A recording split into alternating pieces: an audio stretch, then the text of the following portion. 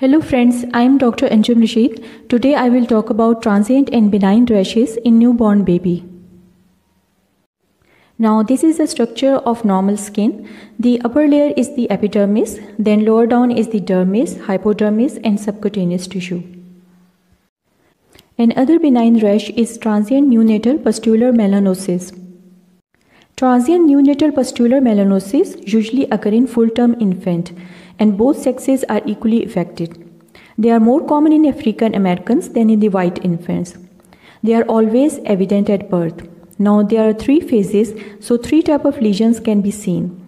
First is the superficial vesiculopustules without any inflammation. Now these range in size from 2 to 10 mm and they may be present in utero, but they are always evident at birth. Now they are very fragile, easily wiped away during initial cleaning of the skin. However, they may persist for about 2 to 3 days. Second phase is the collarette of fine scale around these ruptured pustules. And third phase is the hyperpigmented brown macule at the site of previous pustulation, which may persist for about 3 months. Now, one or all type of these lesions, they may be present in a profuse or sparse distribution.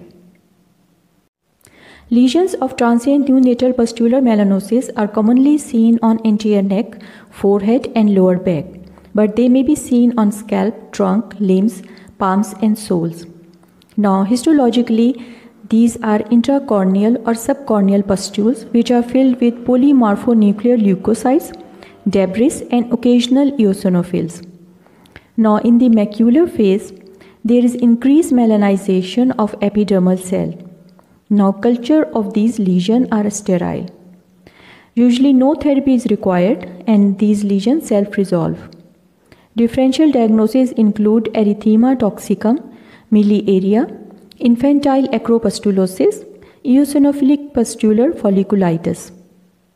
Thanks for watching. Please like, share, comment and subscribe to my YouTube channel.